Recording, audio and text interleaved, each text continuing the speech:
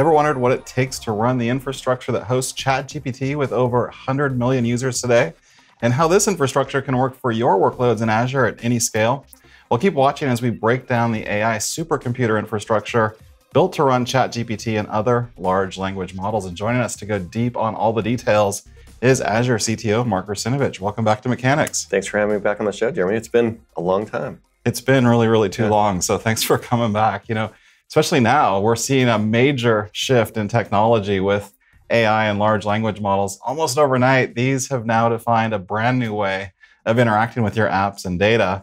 And this really includes Microsoft services from things like Bing Chat to Copilot content creation experience across the Microsoft 365 portfolio of apps, natural language coding with GitHub Copilot, and a lot more. And now these large language models, well, they're all running in Azure. But for this to be possible, there had to be some significant breakthroughs in our AI infrastructure, right? Yeah, well, we've been working on AI at Microsoft for decades now, but there's certainly been a huge acceleration in AI capability over the last 10 years, driven largely by the rise of GPUs and cloud scale infrastructure. And we've contributed to that in Azure. Over the last few years, we built a specialized hardware and software stack to support the training and inference of large language models, or LLMs. Our AI supercomputer in Azure can train models that are hundreds of billions of parameters in size.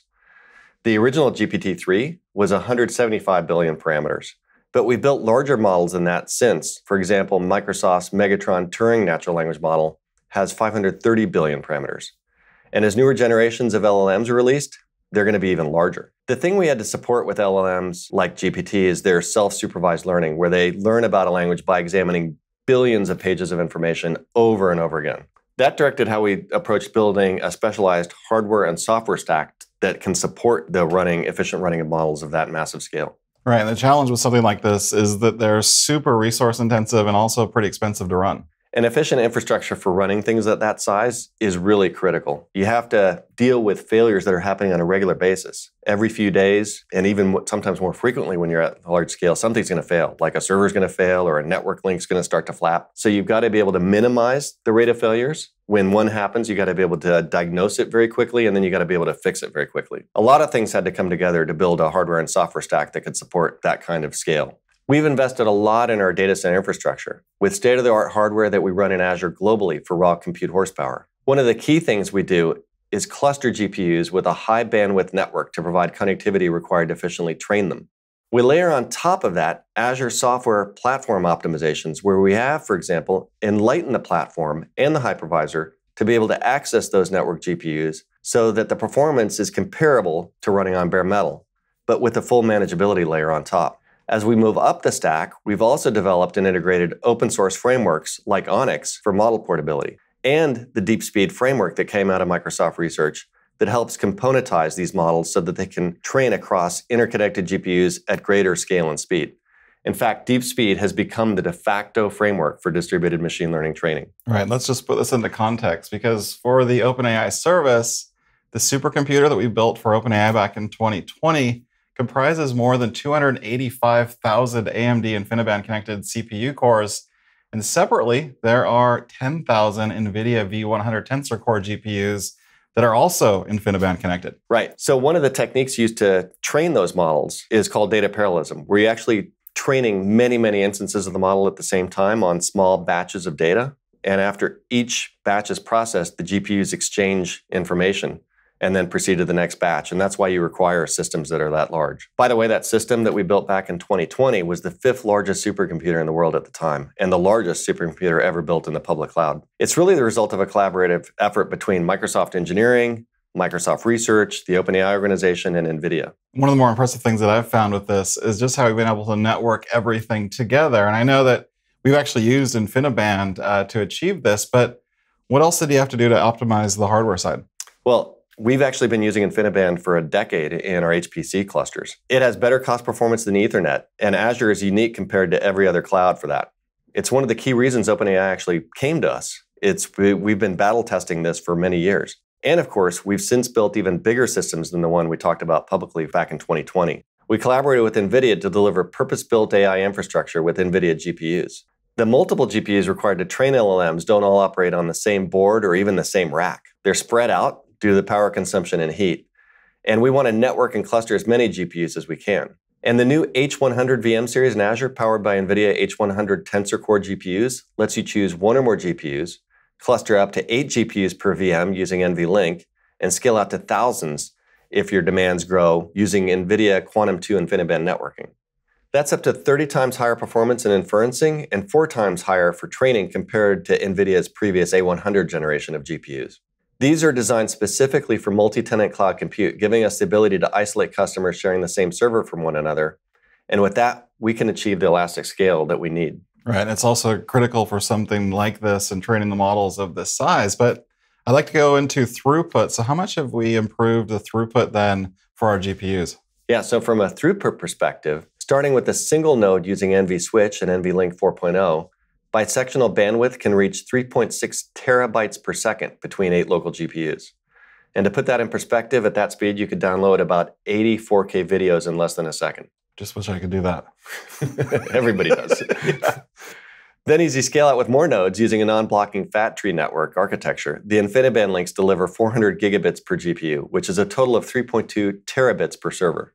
Okay, so we've got the raw horsepower then in the hardware, but now as a service provider where we host these models in Azure, how would we make sure that we can run everything as reliably as we need to? Well, like I mentioned, models this size, they'll typically run for days, weeks, in some cases months for the largest model sizes. So you don't want to have to restart training from scratch and lose progress if something goes wrong, like if a server fails or a network link starts to flap, which will happen on a regular basis over that kind of time period and that kind of scale. And the way we address that in Azure is with a containerization and global scheduler service that we've been working on called Project Forge, which is designed specifically to help run Microsoft's global scale AI workloads and maintain really high levels of utilization. Project Forge introduces transparent checkpointing, where it periodically saves the state of a model incrementally without the model's code needing to do anything. That way, if anything fails, it can quickly resume for the most recent checkpoint.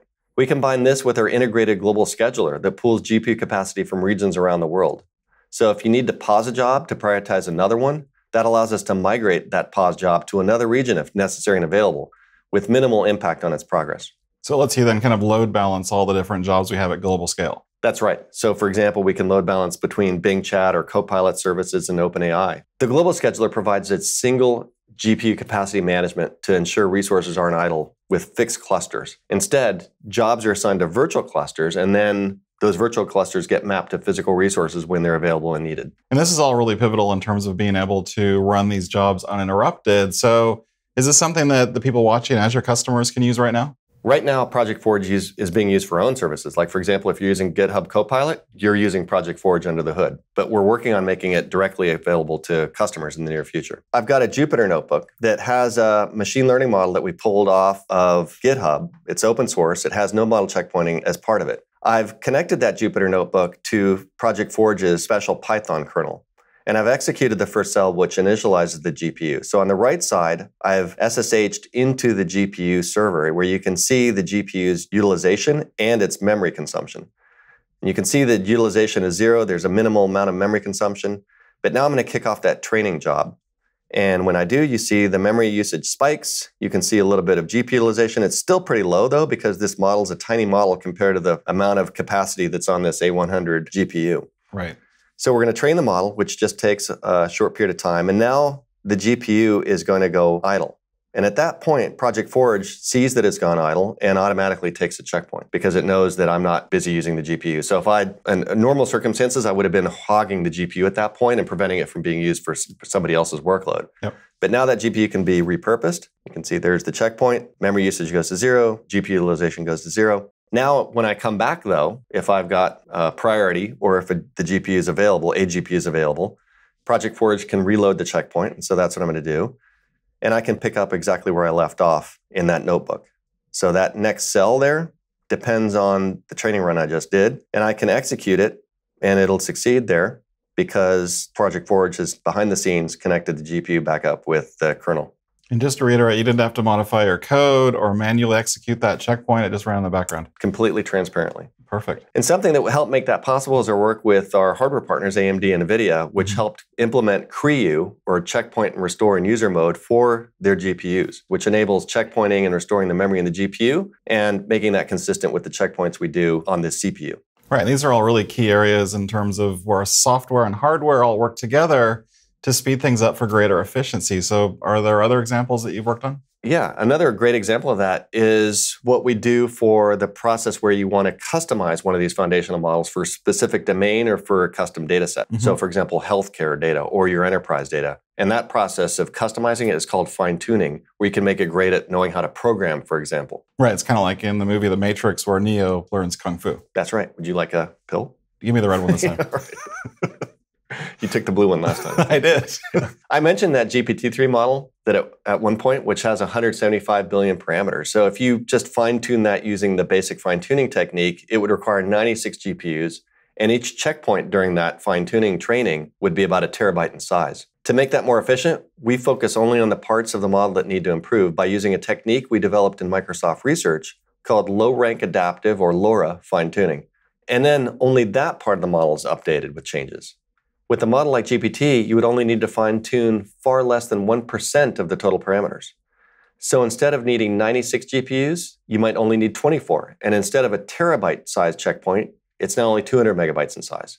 Because we can quickly switch LoRA fine-tuned parameters on top of a loaded base foundational model, we can also optimize serving lots of fine-tuned models on top of a smaller number of GPUs. And that's really a big part in terms of how we've been able to apply large language models into our own services at Microsoft. On the other hand, though, for anyone who's watching, how can everyone use Azure supercomputer capabilities for their own workloads in Azure, even if maybe they're coming from a smaller workload or job? Well, our AI infrastructure supports everything from very small jobs, like you saw in the that demo was a pretty small trading job. Tiny job right there, to very large ones like on OpenAI scale. So if you just want to take advantage of our optimized hardware infrastructure, you can, of course, just use the virtual machines and do it yourself, taking advantage of our hardware infrastructure, the best-in-class GPUs, the InfiniBand networking, the fact that we know how to tune those networks to maintain them with a high degree of utilization and efficiency. But if you want to focus on building and running models, you can take advantage of our frameworks and MLOps services. So for example, you can use our Onyx runtime that I mentioned, or use our deep speed training framework for more efficient distributed training. And you can use Azure Machine Learning's PaaS services that natively integrates with our AI infrastructure to build your models.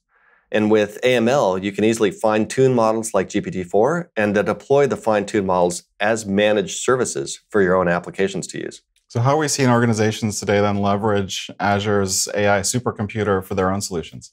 Well, there are a lot of really interesting use cases where customers are using training and inference on top of our large-scale infrastructure. One of them that's one of my favorites is Wayve. It's a company in the UK that is a leader in autonomous driving technologies. So what they're doing is specializing in distributed AI-powered autonomous systems for self-driving vehicles using primarily vision-based machine learning. And they're using our AI supercomputer to gather, manage, and train those models on millions of hours of driving data per year. That's petabytes of data consisting of images, GPS data, and data from other sensors. Each individual training sample can be hundreds of megabytes in size. And by comparison, a training sample for a LLM is typically just a few K in size. So they're also training models with billions of parameters and use Azure Machine Learning and AKS for large-scale distributed deep learning and orchestration. And that's key because Wayve requires a lot of linear scaling, optimal memory utilization, and a fast GPU interconnect with minimal latency with high throughput. And that's where we excel. Right, and Azure is literally the best place to run something like this. But let's switch gears though, because last time you were on, we actually covered confidential computing. And this is something that you've helped actually develop as part of the solution set in Azure. So there's a lot more importance here with confidential computing with AI workloads, right? That's right. When you talk about AI workload, you're talking about the data you use to train them, which can be very sensitive data. The model that you train actually can have a lot of IP. Obviously, OpenAI has a lot of IP in their models, and so do many other customers like Wayve have IP in their models. And then finally, for the consumers of those models, like people that are using Azure OpenAI, when they send their queries in, that data is also very sensitive.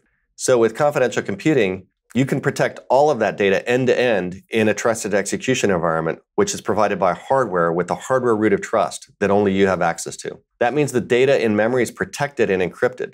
Data is only in the clear while running inside of that TE, and it's re-encrypted and unreadable when it leaves that TE. That prevents third parties and processes, including Azure operators, from accessing the data and models. That enables confidential multi-party collaborations and what we call confidential data clean rooms, where parties can combine their data sets for training, and each party is unable to access anyone else's data.